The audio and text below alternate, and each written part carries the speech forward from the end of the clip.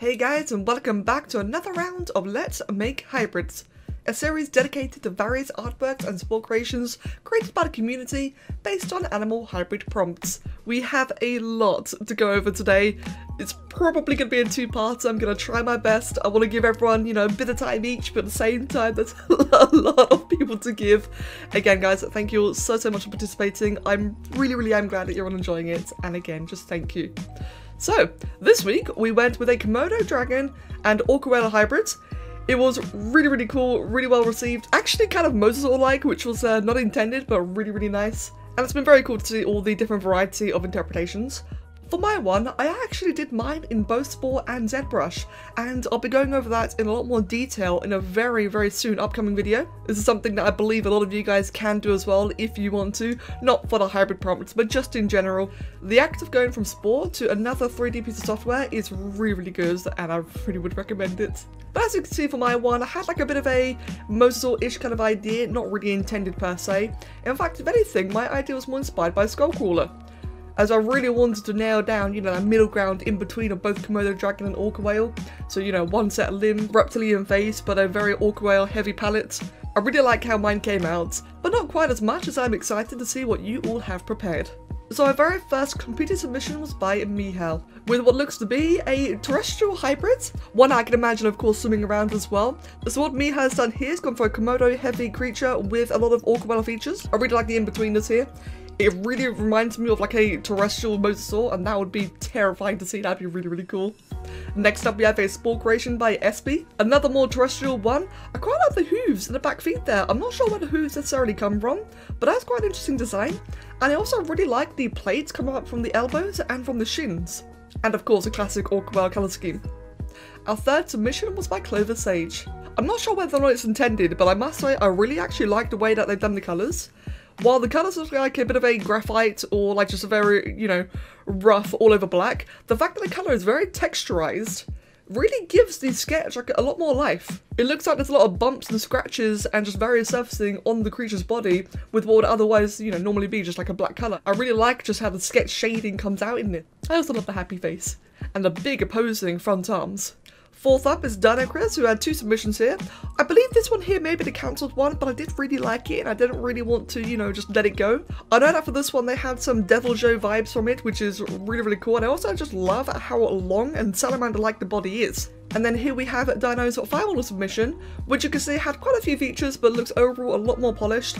Again, I just love how heavy and salamander-like it looks. It just gives it so much weight, so much life. I'm not always a big fan of the whole tail dragging thing, but this really sells it so well. It just looks like a big scary creature and I love it. I also love the action pose in the top one there as well, chasing after a little shark. Our fifth submission was by Dragon Hofella, and I love the style in this. I just love like the overall illustration for this one. I also really like just how large the hands themselves are, not just the claws, but the hand. They look like very wide, but very opposing, kind of like paddle-ish features. I love the patterns like throughout the body, the stripe on the back, all the little spots. It's a really cool style. And Dragon Hofella did two different versions here. We've got another one just posed up, sitting on the ground. Honestly, this one here just looks adorable. The first one looks like a little bit menacing, but the second one just looks so cuddly and it's really cool. Really shows off those patterns really nicely. I really like that. Next up we have Snakey Wakey with our Komorka, with this really like almost comic strip kind of appearance. Like I don't know what style you would call like this overall layout. It's like a bit of a comic / dossier, I'm not sure, but I love just like the overall composition, the way it's displayed. I also really like the art style. I find that crosshatch shading is very hit or miss, and I feel like Snakey here really hit it. The crosshatch shading just looks really good. I also love the illustration of the teeth and the blowhole as well, which is a really neat idea. In fact, that's a second image, the upper right hand one. That's just such a cool illustration of the creature in movement. And of course we have the zoom up to version here of the little sleeping one. I love that one so much. Really nice art style. Next up is Matus Meteor.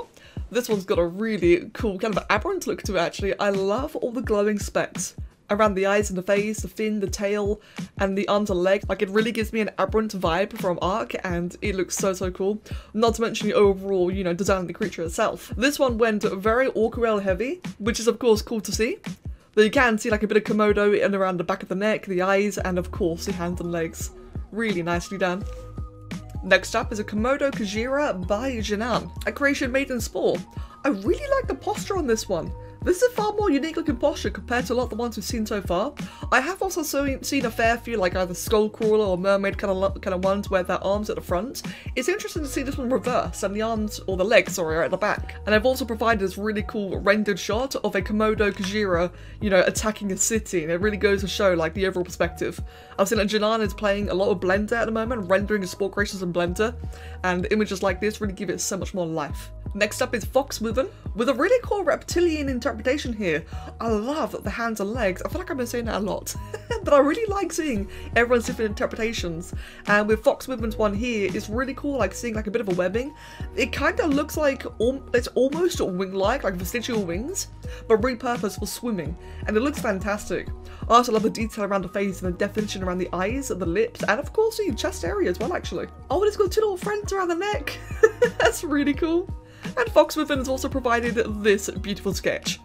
It's good to have like a nice little joke one every now and then, and this one is wonderful.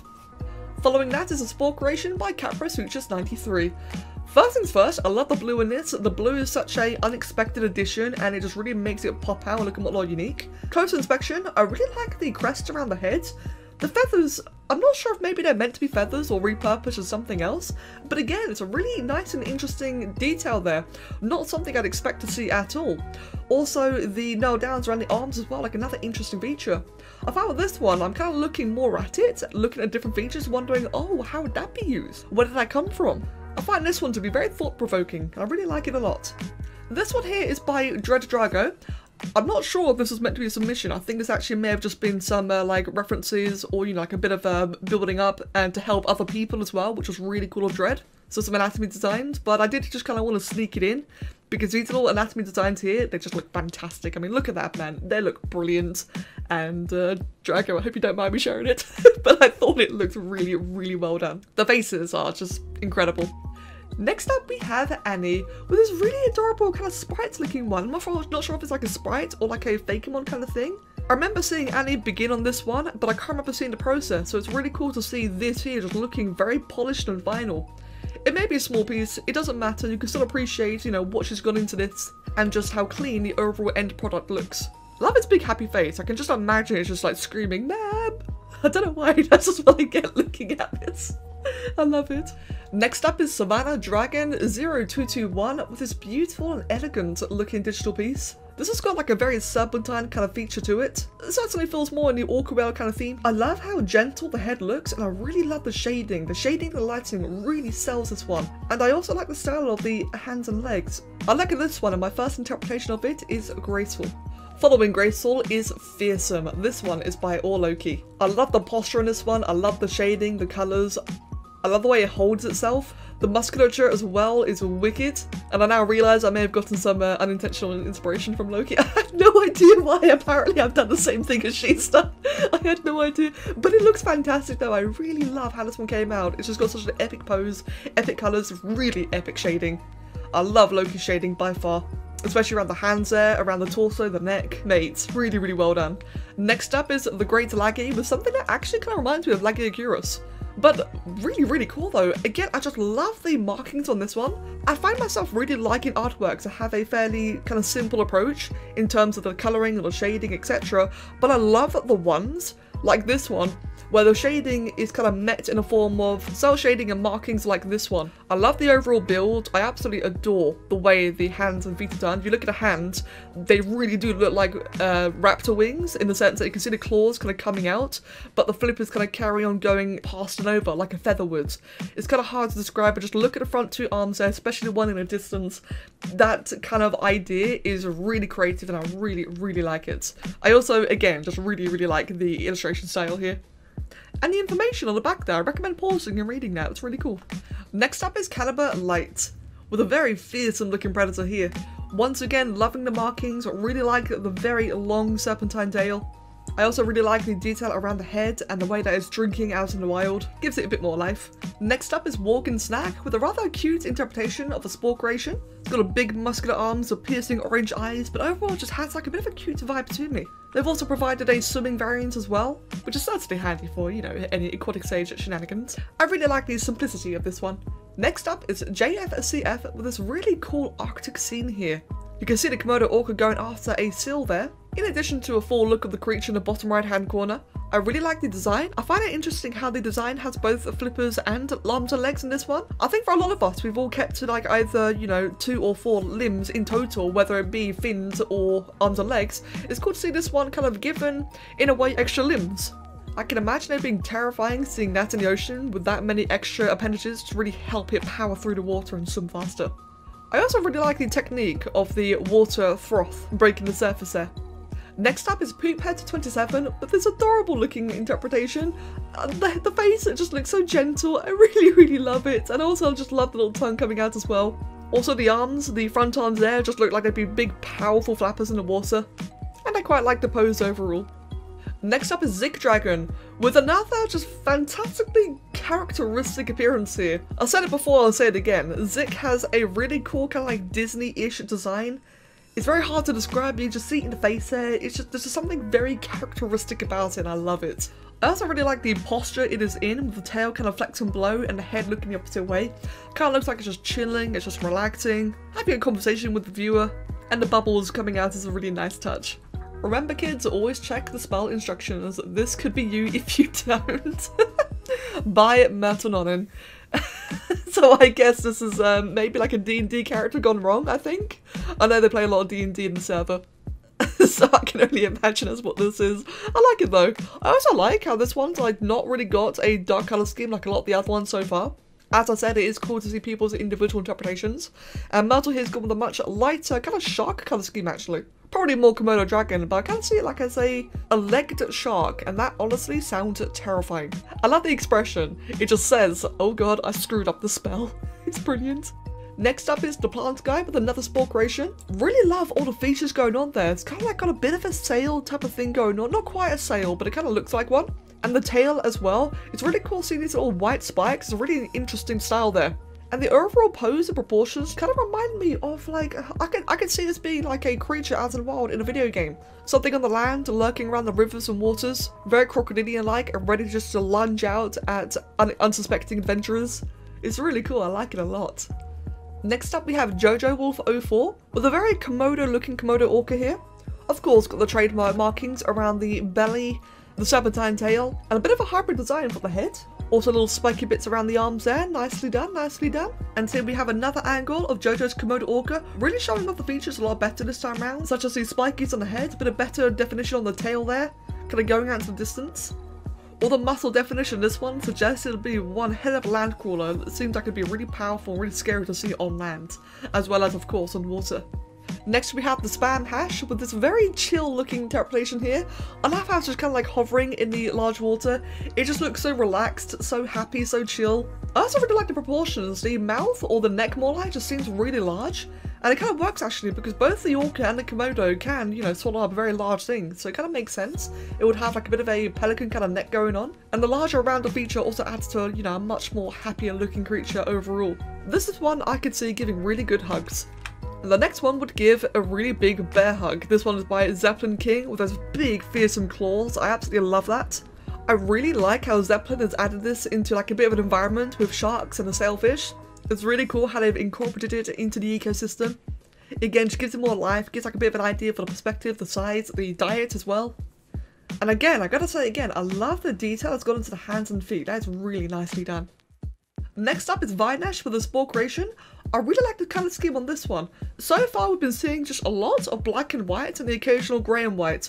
I like how Vinesh here is went with 3 colour schemes instead. So they've got the black upper body, the grey midsection and legs and arms, and the white underbelly, the marking around the eye. This one really feels like a good hybrid between the two. Since what I've been noticing, and what I am also very guilty of, is that a lot of the black and white colour schemes have felt a bit Orca dominated. This one here is a very elegant solution to adding like a bit more Komodo back into the colour scheme, especially the texture choice there. I also really quite like the head. That is a headpiece I very rarely use because I find it very difficult to, you know, actually customise and colour in. So Vinesh made, I can appreciate what you've done there and made very well done. I say from experience that head is a nightmare to work with. Well done. Next up is Rosie.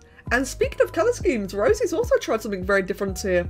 This one's got like a very large dominant white stripe, and you know what? It adds a lot to it. Also the construction of the face, I can appreciate that probably took a long time and I'd say it's very well done. I also like the simplicity of the tail, the big tail fin at the back there. That is something I should really try myself. Next up by Atix is our very first Mega Build submission. I was very surprised to see this one. I love the way it's kind of perched up on our rock there. It really gives it like a big grandiose kind of look.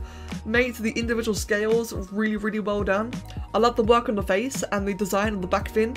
This thing just looks really big and scary, and just like the usage of scales across the entire body just gives like a very armoured appearance, and I think this is fantastically well done.